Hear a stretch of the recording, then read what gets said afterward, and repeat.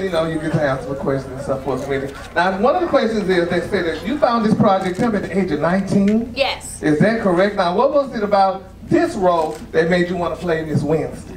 I just really love the scripts. I love the different dynamics that it was telling as far as a young woman coming of age and trying to find her identity and what it means to escape her past and to create a better future. I thought those are all things that everybody could relate to, no matter what background they're from. I think we all are going through that in our own way. And then just the fact that the character was so different from me. Yeah. You know, I started out acting as a kid, of course, and there's only a certain kind of role that will be available to you as a child entertainer. You're not always going to find something that is stretching you character-wise. You know, Q and the Bee was a great role, but it was one of the only roles that really kind of took me through a lot of changes acting-wise. And so after I came from doing Nickelodeon, I really wanted something that would challenge me and allow me to dig deeper into myself, and so I could experience have a greater experience with acting and entertainment. What's the message though, that you want, you know, the viewers to get from this movie? That life is not about material things. I think we are so misinformed, especially when you grow up in poverty like Wednesday did. Everybody assumes that the way you get to happiness is through money. The way you get to happiness is through having material things and doing all this and none of that. That was just all a lie. And we saw that in the movie, is that it's not about the money. It's about who loves you and who you love back. Who can be there for you and who you can be there for. The people that really actually care about you. And Wednesday already has that. You know, she already had that with Nikki. But she was searching for all these outside validations, and that's truly what brought her astray. And so for young people watching the film, I would hope that that's what they would see, which is that instead of searching outside for the validation that you're seeking, search inside. All right, Christine, honey, this was a great movie, honey. Did you sit down and wrote and directed this movie? How did it just come about?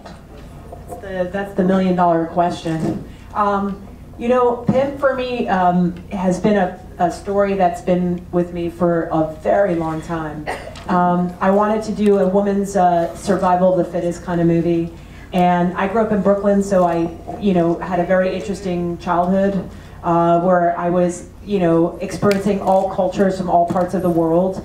And one day after film school, I met a female pimp, and I know that sounds crazy, but I did, and I said, wow, this actually exists, this whole world, and I was so curious, and when I asked her if I can come in and see what it's like on a day-to-day, you know, basis and what their survival and their struggle was, I went in there and I saw things that I thought, wow, this is so cool. The gender thing was flipped, and I thought, wow, a woman pimp, we haven't seen this, and as a filmmaker, we're always so curious to go to worlds we've never been to, right? And that we're afraid of, and we go, I don't know anything about it. But I knew that I came from a very cultured background, and you know, I grew up, you know, with immigrant parents, and we struggled, and I had a sick mom my whole life, so I saw the female survival and the struggle, and then I was connecting the dots, and then I thought, I'm gonna start putting this together. And the character of Wednesday, you know, when people make movies, you're not making movies for the genre, you're making movies because of the characters and the people and what the messages are in that world. So when you watch Pimp, you go, yeah, this is relatable. I know all my friends watch the movie and they're like, man, that's me and my mom, or that's, you know, me in love, and oh, I was sitting, you know, think about money and I put it over love. So there's a lot of really deep thinking in it. Well, how was Keke chosen to play this part? How was she chosen to play Wednesday? Well, I'll give you the private, you know, story later. Another story. Okay. No, I'm kidding. Keke was the pimp that I actually met, and I was like, oh, you're pimping too? That's Hollywood. Because all of Hollywood is full of pimps. I know. Oh. No, we're kidding, guys. We're kidding. No, Keke, you know, it's. I'll give you the short version. You know, first of all, she's an incredible actor. You guys see that she has tremendous range. When I had seen her work, but at first, when her agency, you know, approached me for Keke, I thought, last I had seen her and she was just so cute, and I didn't see the tough side, right? And then Keke was super amazing with her mom. They read the script and they went and made a little scene from the movie, and Keke played in it and did the voiceover, and they sent me Keke in the role. And when I saw it, I said, oh shit, this kid has something, you know, way outside the box that I wanted to sit down with her and tap into that. And then when I met Keke, I knew at 19, I said, wow, she's young. You know, because there is a growth you have at, you know, after 21, 22, you know, it's a little different. But what I saw about Keke, you guys, that for me was the beautiful, like this, that was it. I literally hired her after we sat and did the scenes together. I was like, you got the role. Like, I mean, I just knew it. I never looked at another actor. And Keke has something that's beautiful that a lot of actresses don't have. And I say this because I know she's going to do incredible things, so I just want to tap into that. But she has a beautiful balance of masculine and feminine. And a lot of us have that. Some of us are afraid of it. Some of us put it away, and then it comes up in certain parts of our lives, and we're like, what the hell?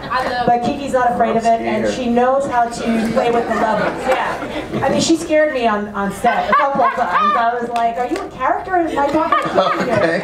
And she, you know, like, you know, she's that good. So, yeah. And every actor dreams to transform, and not many can. But Keke can do a million things. She sure can, because she played that role, honey. Yeah, she I can. was like, is that Keke? Yeah.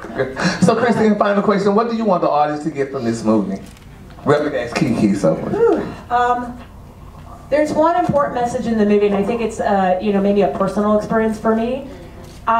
And it deals with, you know, a lot of what Keke was saying about her and her mom, you know, as especially being gay, you know, when you have to face your reality of who you are, be in your skin, right? And then you think, oh shit, I can't love somebody, like, or I'm going to be judged, or you know, there's a fear that comes with that. That's horrible. And one of the important scenes in the movie, when Keke leaves her mom in the jail, that I think is the big message for me, is that she breaks that cycle of thinking. You know, her character just decides no, because she's not going to have it. And love, you know, the Nikki character was always there in love, but you know, we failed to see it along the way as the character, you know, makes decisions. But I think at that moment it was the game changer. And sometimes in our life we are in this cycle, and we repeat these cycles and these patterns. And you know, a lot of the, you know, the gay community, LGBT community, you're afraid to be who you are, and it all stems from your family upbringing. And that's why Lee came on in the film too. You know, Lee's a proud gay man. He saw the voice of this, and he and I discussed it. It's breaking that cycle and being who you are. You have to be your truest, authentic self, or you are missing the reason why you are here in the first place. Because God is, we are all His children. In the end, it doesn't matter where you come from, but we are all going to the same place, and we are here to teach people to tolerate, to not judge, to be loved. Coming films that we can look forward to after seeing this film that might be comparable to it.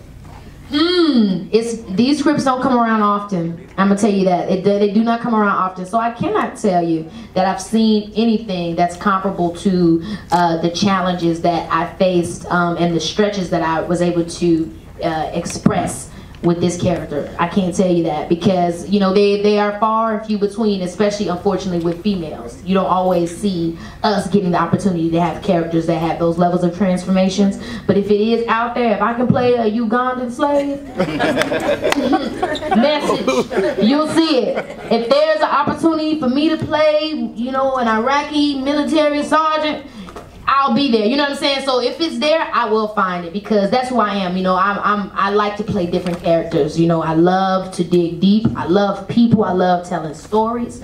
That's very important to me. Well, I think that your talent